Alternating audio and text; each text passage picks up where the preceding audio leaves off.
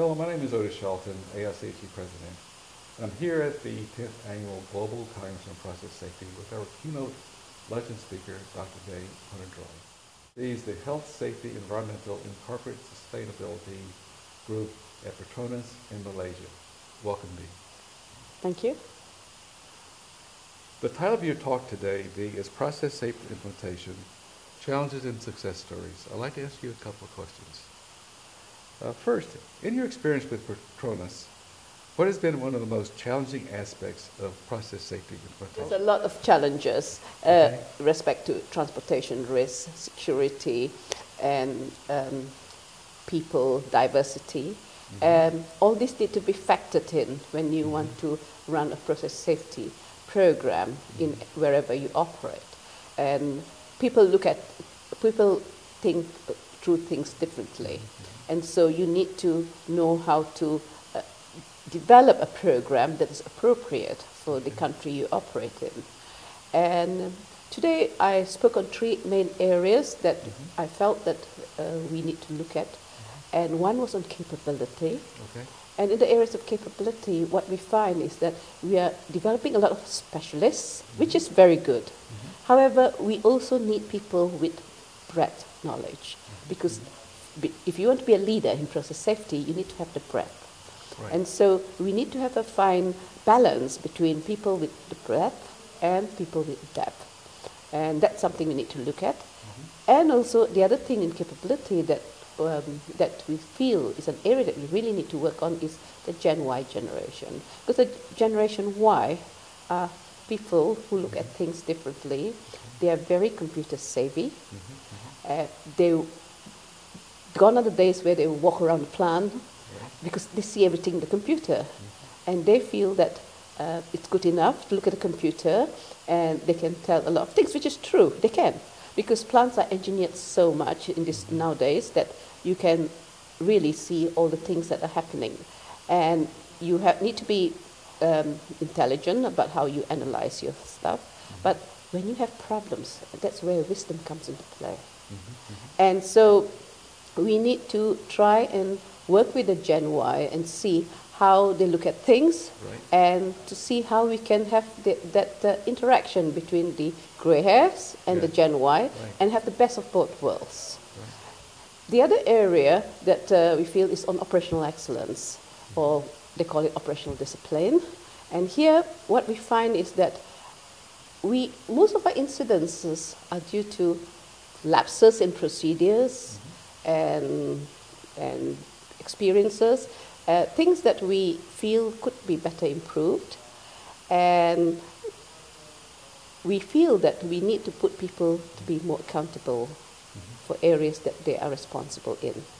And that's why we are looking at things like hazards and effects registers to see about barrier management, safety critical equipment. How do we make people more responsible and accountable? And also, how do we get people, I think we need to look at how we do our performance contracts, because they tend to be individual, for the individual, and it tends to be very, people tend to be very calculative after some time. We need to have the individual and the team activity factored into performance contracts. And then thirdly, we need to look at process safety leadership. And it's not just having programs in leadership and getting tools off the shelf, as it were. We need to really look at things like, we need to have a foundation first. And to me, the foundation would be operational discipline, human factors, because human factors factor in just about everything. And if we have these two as our foundation, we can build up safety culture, process safety leadership. So the three areas, as I was saying, was capability, operational discipline, and leadership, process safety leadership. Thank you, Bea.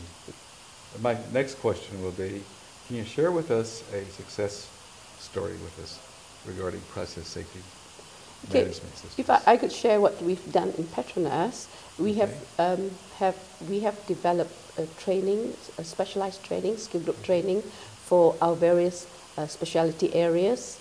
And what we've done is we've factored process safety into all the specialty areas like inspection, maintenance, instrumentation, electrical. Of course, they have safety components, but you need to surface it out so that people know that in all their various areas, they are responsible for safety critical elements, safety critical activity, and safety critical positions that they hold.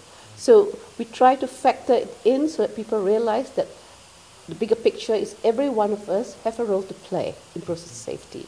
It's not from a single person, a process safety expert. Exactly. Yes. Well, thank you.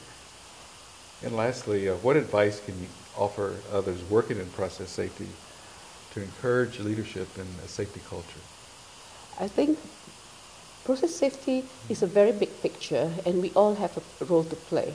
And we should always start from the basic, that we should know our risks, and we should know what our main control or barriers are, and we should know how they are maintained, and we should look at it as a team activity, all working together as a team to manage our risks and to prevent the hazards from being exposed, as it were. And we need to be able to work as a team and not to be an individualist. And if we can do that, and we can talk more often to each other and not send emails and discuss things among ourselves with issues, incidents, I think it would be a better place. Thank you. Bea, thank you very much for being our luncheon speaker today at the 10th Annual Global Thank you. Congress of Process Safety. We certainly appreciate your participation, and thanks for participating in this interview. Thank you so much. It's a pleasure. Thank you.